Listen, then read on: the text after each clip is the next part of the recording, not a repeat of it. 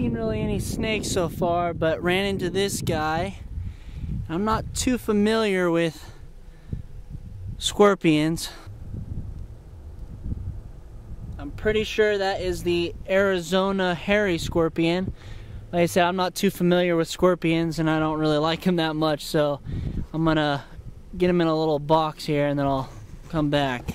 Alright, so this is the Arizona hairy scorpion. I'm not a huge fan of scorpions.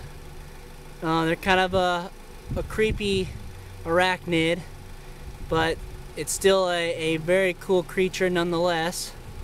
They are the biggest scorpions out here, grow to about 5 to 7 inches in length. They have lightly venomous poison, but it's not considered to be dangerous to people, not like the bark scorpion that we have out here that can really do some damage and kill people. Their venom, this guy's venom's not going to be doing that.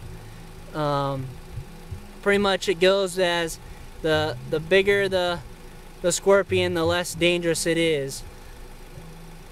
So nonetheless, you know, I know people hold them and such like stuff like that. I'm not really going to do that. I'm not a huge fan of scorpions. But he has been really docile, hasn't shown a hint of aggression whatsoever. So, cool creature nonetheless, thought I'd show that. You know, another thing too, I mean, you can get the general idea of how big he is. I mean, lay my hand next to him, he's probably about, 3 inches body-wise, maybe 4 inches. Probably 3 inches body-wise if you include the tail, he's 4 or 5 inches. So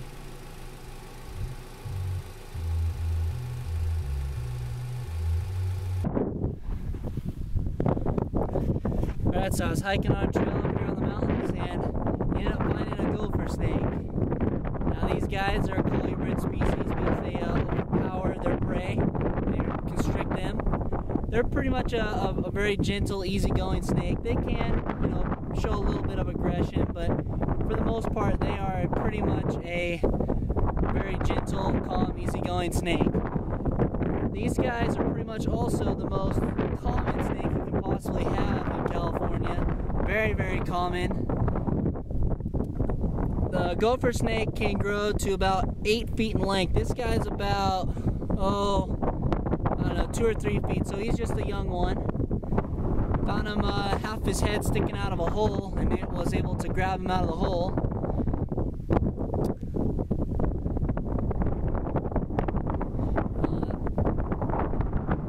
They are also an egg-laying species, just like all the other colubrids are out here. The bad thing about these guys is to someone who's not really trained or known, they kind of look like a rattlesnake, and so unfortunately people kill them. And that's unfortunate because they will do a lot of good and control rodent population and aren't harmful at all. They will pretty much feed on rodents and lizards and birds' eggs, just like any of the other colubrids will.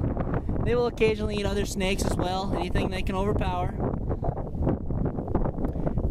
These guys are pretty much diurnal and will come out when the sun's at its hottest. This one's early in the morning though, so anyway, one other thing with the gopher snake is that they are preyed upon by other snakes, birds of prey, you know, hawks, maybe some predatory mammals, anything that can find them, whether it's a fox or a kit fox, coyotes, stuff like that. So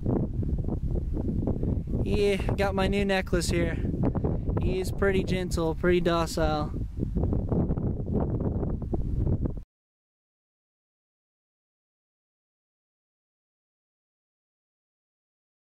This guy is the zebra tail lizard.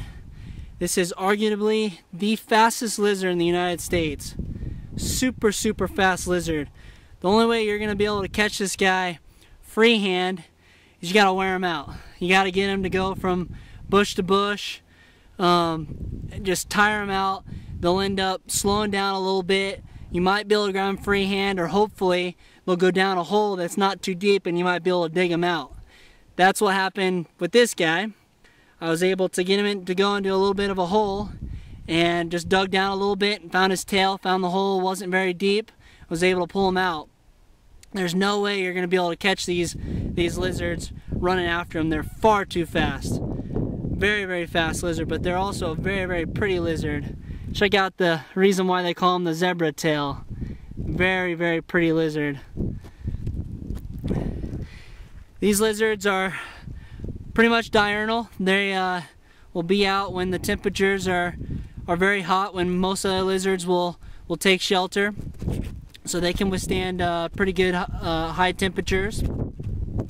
Again, this is the zebra tail lizard. Very, very fast lizard. They'll grow to about 10 inches or so, including the tail. This is an adult. This is average size. These lizards will pretty much stay around areas that are wide open. You know, you can kind of see behind me, you kind of got into a wash where it's kind of open space where they can utilize their running ability, and so that's where you'll typically find them. Right on the edges of some creosote bushes that they can hide in or run to. These lizards will mostly eat insects, spiders, stuff like that. They will also eat other lizards if they can overpower them, probably little lizards, babies and such. But they will occasionally eat some plant material as well, not very often. They're mostly on the insects and such, but they will eat the plants. Again, this is the zebra tail. Check out his pretty underside there.